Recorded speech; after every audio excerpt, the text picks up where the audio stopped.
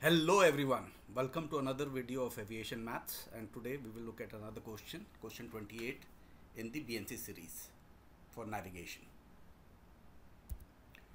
The question states that given true heading is equal to 090 degrees, TAS is equal to 180 knots, ground speed is equal to 180 knots and drift is 5 degrees right.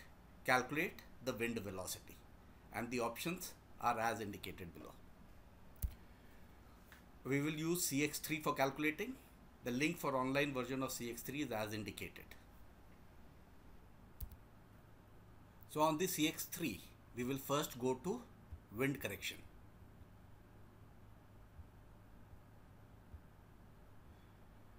With selected wind correction, now we will start putting the values. Ground speed given is 180. So we will feed in 180.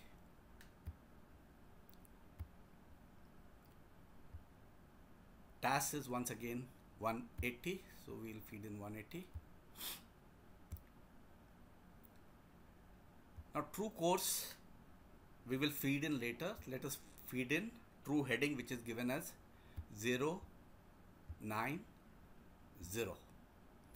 After this I will go back to true course, which is what is tracking out. Now the drift given is 5 degrees right.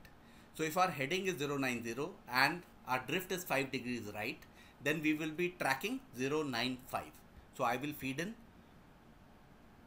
095 degrees here and press enter, and you have the values.